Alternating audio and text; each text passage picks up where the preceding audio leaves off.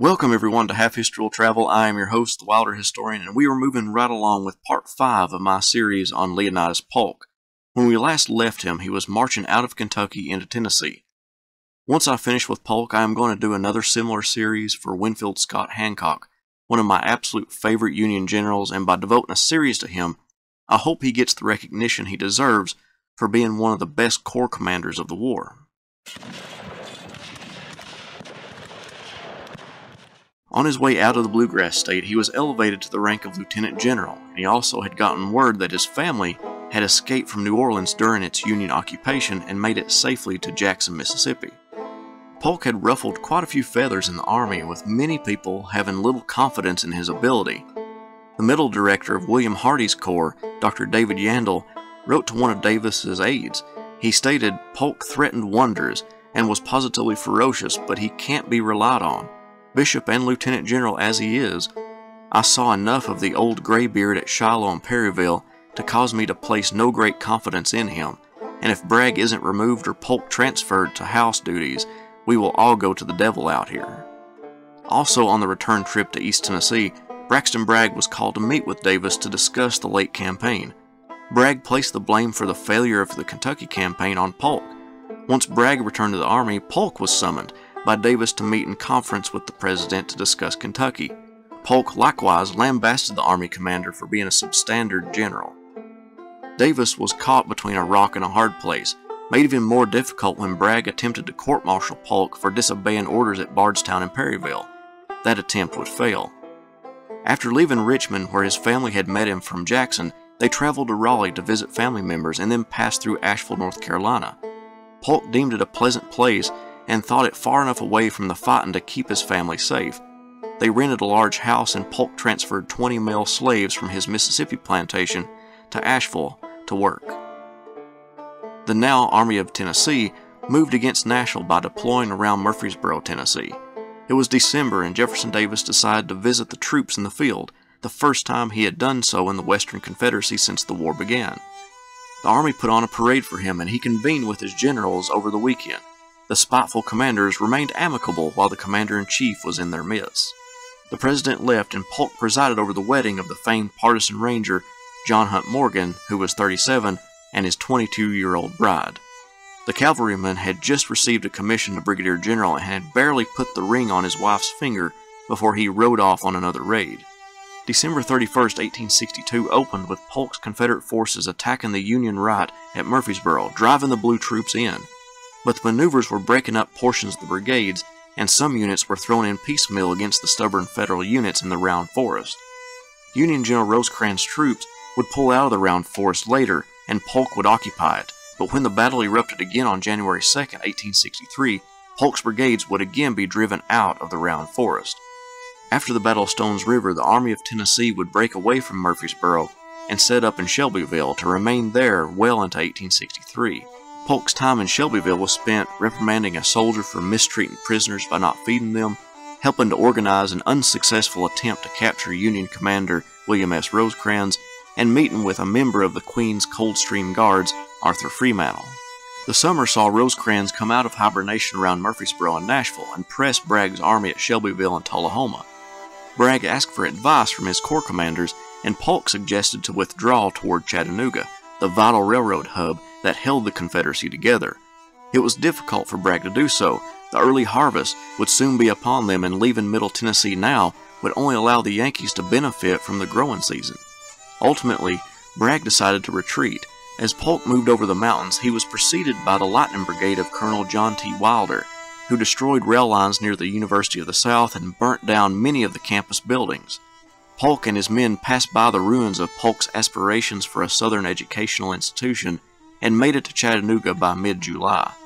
Union troops encamped on the grounds and, depending on which account you believe, used mauls or gunpowder to destroy the cornerstone, hearing rumors that gold coins rested inside. While camped at Chattanooga, Polk's circle of friends became even smaller. He began to, in a way, turn on his longtime friend Jefferson Davis. In a letter he wrote, "The truth is, I am somewhat afraid of Davis. I do not find myself willing to trust his judgment. I am afraid also of his forecast. He certainly has shown himself deficient in both qualities, and I do not feel like risking everything on the legacy or procedures of any man who has so many temptations to pull the trial of his individual strength to the extreme points. Davis is proud, self-reliant, and I fear stubborn. He is not quick to perceive coming events, and he is very apt to invest others, even the whole people, with the belief that things are possible which history has shown are not possible, nor even probable. Polk did not think such a mind should be allowed the untrammeled and final action of leading the Confederacy. After being pressured by Rosecrans' army outside of Chattanooga, the Army of Tennessee pulled back into northern Georgia, and Rosecrans followed. The two armies would clash along Chickamauga Creek, with the Confederates pushing in the Union regiments on September 19, 1863, and then prepare for an assault the next day that they hoped would ensnare the Federal forces. The night of September 19th became a den of confusion as Bragg organized his army into two wings after just recently reorganizing the whole army. Polk would command the right wing, and James Longstreet, just recently sent from the Army of Northern Virginia, would command the left wing. Once Bragg decided on that strategy, the commanders had to be informed of the change. Fellow Corps Commander Daniel Harvey Hill was placed under Polk, who had worked together as equals on the 19th. Polk needed to inform Hill of the switch and passed by Hill's aide-de-camp on his way to his own headquarters. He told the officer that Hill was now placed under his command and to tell the Corps Commander to come to Polk's headquarters to work out the details for attacks the next day. However, Hill could not be found, and Hill could not find Polk. This led to a host of inactivity in the morning as Polk's men sat down for breakfast instead of launching their daylight attack. Rumors swirled around camp and the country that Polk had been found sitting in a rocking chair on the porch of a farmhouse reading a newspaper instead of ensuring his wing's movements. But that has proven to be false. Polk worked tirelessly on the night of the 19th and into the morning of the 20th to get his orders to all of his commanders, yet they still did not act when they were supposed to, partly because of Polk's vague orders to attack when in position. When Polk's wing did attack, it met with little success, unlike Longstreet's attack, which moved through the Union battle line and the entire Federal Army began to move back through the mountains, except for the Rock of Chickamauga, General George Thomas, who put up a stubborn fight on Snodgrass Hill. Eventually, though, all Union forces would withdraw from the battlefield and Bragg would not pursue. Instead, the Confederate Army would secure the mountainous terrain of Lookout Mountain and Missionary Ridge as Rosecrans' forces occupied Chattanooga. It was at this point that Polk, Simon Bolivar Buckner, D.H. Hill, and Longstreet conspired to oust Bragg from the command of the Army of Tennessee. Letters were sent to the President, the Secretary of War, and Robert E. Lee, informing them of Bragg's inability to command and the disasters due in part to his incompetence. Bragg would become irate at the accusations and got rid of many of the dissatisfied commanders. Longstreet would be sent north to attempt the capture of Knoxville, Tennessee, which had come under Union occupation by Ambrose Burnside early in September. Within days of reaching Chattanooga, Bragg put Polk under arrest and sent him to Atlanta to await a court of inquiry into his disobedience on the morning of September 20th. Polk would arrive in Atlanta on October 1st.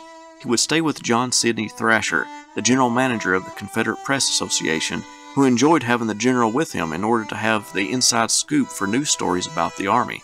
Soon after Polk's arrival, John Bell Hood, recovering from losing a leg at Chickamauga, would be another house guest for Thrasher. Polk entertained guests at the house and began a series of correspondence criticizing Bragg and calling for his replacement by General Lee or another capable commander. Jefferson Davis sought to placate his fighting generals and got Bragg to drop the charges, but Polk refused to serve under Bragg.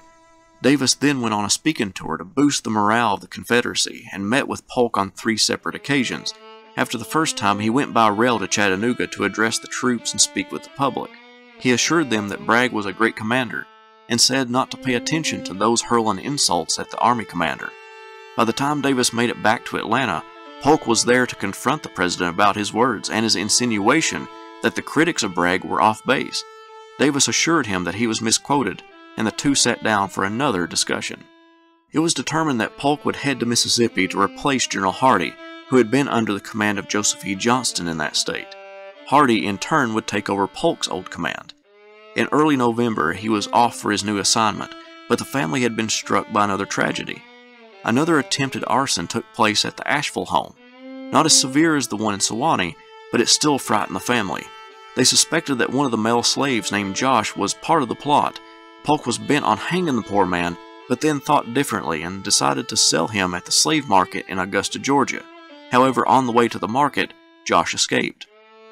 Polk arrived at Enterprise, Mississippi at his new headquarters, but would be struck by an inflammation of his lungs, a recurring problem since his time at West Point. Fanny was there to doctor him and to bring him out of his sickbed using herbal medicine. He got out of his sickbed to only be compounded by headaches in the form of military obstacles in his district. Thousands of soldiers waited in his area, paroled from Vicksburg, and pledged not to take up arms against the United States until formally exchanged. Many young men exempted because of their families' wealth and slaves avoided military service, and deserters swarmed over the whole region. Even worse, Union armies were pressing in on the region. Before the end of 1863, with the disasters for the Confederacy that were Lookout Mountain and Missionary Ridge, Bragg was replaced and Joseph E. Johnston took his place. This put Polk in command of a new department, the Department of Alabama, Mississippi, and East Louisiana. As 1864 dawned, Polk strove to bring together the scattered force under his command. Thank you all so much for watching. I hope you enjoyed it. Please consider joining the Patreon page, buying a t-shirt from the Teespring store, and sharing the video to get the word out about the channel. Thank you all again and have a great day. Historian, historian, where do you roam? Historian, historian, far, far from home. Have history will travel, reads the card of a man. A professor with knowledge in the heartland. To educate the world is his mission. A professor of fortune is a man called historian. Historian.